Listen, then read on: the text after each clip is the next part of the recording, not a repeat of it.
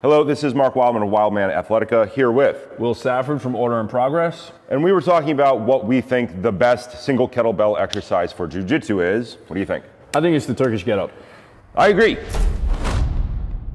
I did 10 years of jiu-jitsu back when it was still Japanese jiu-jitsu. Will is a modern jiu-jitsu competitor. How long have you been in? 14 years. 14 years, okay, so way above me at this point. So why do you think the Turkish Get-Up is the best exercise for jiu-jitsu? I think the Turkish Get-Up is the best exercise because it delivers so many of the qualities that you need for jiu-jitsu. The Turkish Get-Up mobilizes your body, mobilizes your shoulder, your hips, your spine, your thoracic spine. It strengthens your shoulders, makes your shoulders more resilient. It strengthens your core in all planes of motion. That's exactly like what you need for jiu-jitsu. And it integrates the entire body. So it's very similar to what you're going to experience. It actually is a movement. We have a sweep called the Turkish Get-Up sweep in jiu-jitsu. It's an actual movement that you're going to use on the mat as well. I wish that I had known about this exercise back when I did jiu-jitsu, because jiu-jitsu is constantly being slammed and people are trying to rip your body in half all the time. And when I first learned the Turkish Get-Up, my game improved drastically, because even though I grew up on a farm and I was a carpenter and I worked out all the time, I still wasn't fully integrated. I had weak points in my body. The Turkish Get-Up was one of those first exercises that showed me that I had big holes and gaps in my movement, specifically in the hip lift up. We practiced something we used to call judo get-ups. I think you probably call it something like a technical stand-up now. Exactly. And I realized that I had a big hole in my movement right there. I was very good at lifting objects in straight lines, but I was not great at rotating under load. It was a pretty big realization for me when I practiced martial arts, and just practicing the Turkish Get-Up helped me massively in getting up better, faster. Yeah, absolutely. You said it right there. It also exposes asymmetries in your sides. So of course that doesn't mean you're going to get injured. But in a sport like jiu-jitsu, where the objective is to actually injure the other person, you want to try to give your body the best shot of not getting hurt. So first, identifying some of those asymmetries that you can work on and improve over time is one of the factors that makes the get-up, so useful to the grappler.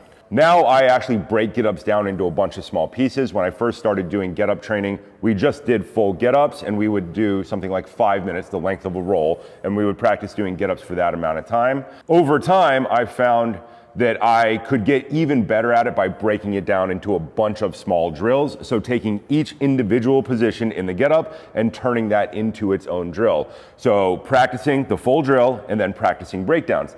The exact same way that you do in jiu-jitsu, where you break a movement down into component pieces and drill small parts of it over and over and over again, and then recombine it all together. It's a simple idea, but people don't do it with kettlebells that much, but it helped me massively. There's so many different ways that you can program the get-up. You can do them unweighted as a mobility exercise right before a jiu-jitsu class. You can use light weight and go for higher reps to really build that endurance. You can use heavy weight to build strength. One of my favorite things though is actually that first movement. I call it the Turkish sit-up, because that is so relevant in jiu-jitsu when you have to create space. Jiu-jitsu is very much about creating space and using wedges, wedging yourself between the mat and your opponent to create space to counter, defend, attack, whatever you have to do. And when you practice that with heavier and heavier loads, not only are you building your core strength and power to create that space, you're building very resilient frames. And framing is what allows you to keep the space between you and your opponent. So everyone knows your shoulders get attacked in jiu-jitsu. When you are working with a weight overhead, you're creating stability, resilience, and these are exactly the things that you need on the mat. I always think of endurance as a combination of three things: structure, breathing, and movement. You have to have movement relevant to your sport, and the goal is to load your structure in each one of those positions so that you can then integrate that with your breathing so that you can learn to endure better when somebody's trying to rip you in half. It is a simple idea, but it's not oftentimes talked about. Breaking things down, practicing them over and over. You're absolutely never ever done with the basics. White belt, brown belt, black belt, you're always working on the basics, and the better your structure, your breathing, and your movement get in each one of those things, the better everything gets. Absolutely. And the get-up is just so much delivered to you in one package. So all of us are strapped for time. No one seems to have extra time these days. And especially if you want to get good at jiu-jitsu, you have to spend more time doing jiu-jitsu. But of course you have the dilemma of the more time you're on the mat, the more chances you have of getting hurt. The Turkish Get-Up is like a catch-all. It gives you almost everything you need for resilient jiu-jitsu, and you can do it before training, you can do it on its own, and it doesn't take a lot of time either. What do you think? Is the 5-minute time frame still relevant? Just pick up a weight, do it for 5 minutes, do more in the same amount of time? Absolutely. I think 5, max 10 minutes with the Get-Up is all you need.